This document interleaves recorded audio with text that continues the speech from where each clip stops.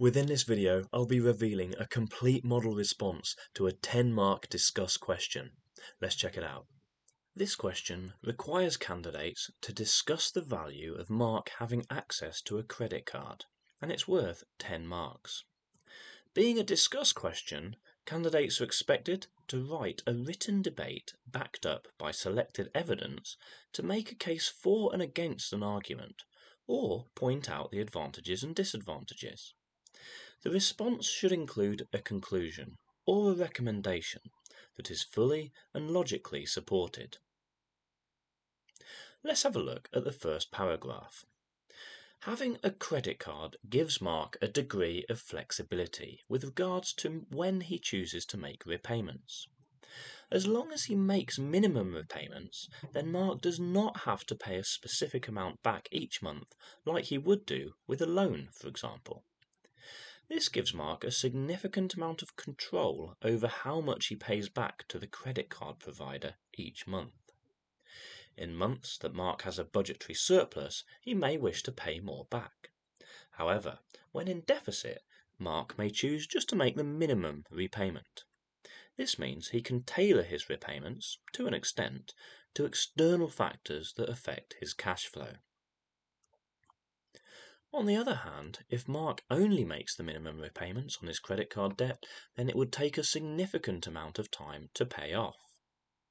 This would put pressure on his cash flow for a long time into the future.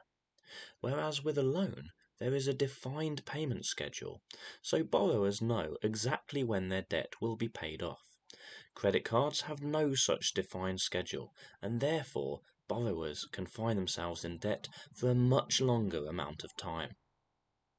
As Mark has never been good at following a budget, this would suggest he would benefit from a clearer payment schedule rather than the flexibility of a credit card.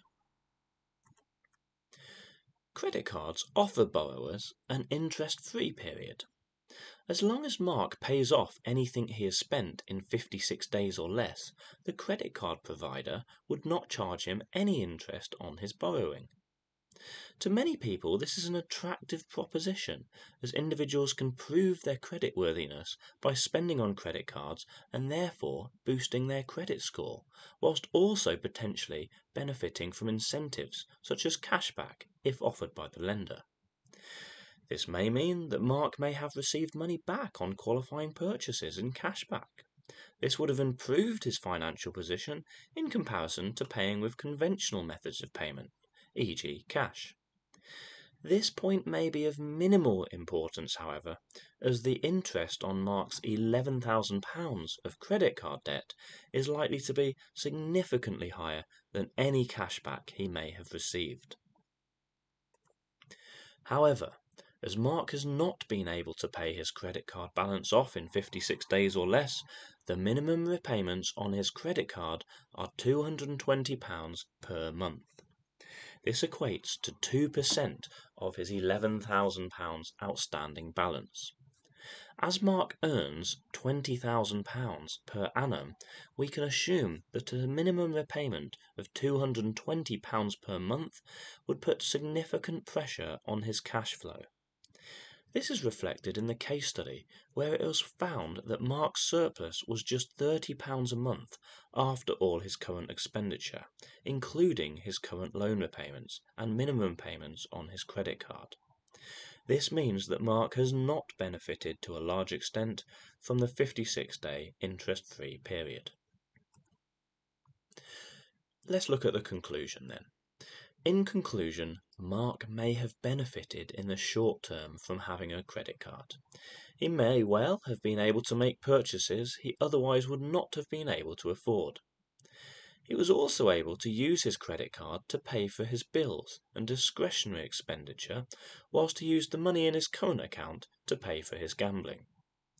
However, in the long term, because Mark failed to make substantial payments to clear the debt he was accruing on his credit card, the amount he owes to the lender has become almost unmanageable. We can assume this is causing Mark significant stress, which added to his gambling issues, which may well lead to depression. I recommend that Mark creates a budget to identify when he is likely to have a surplus, which he can then put towards paying down his credit card balance. However, he must realise that this will not be a quick process if his income and expenditure remains largely the same.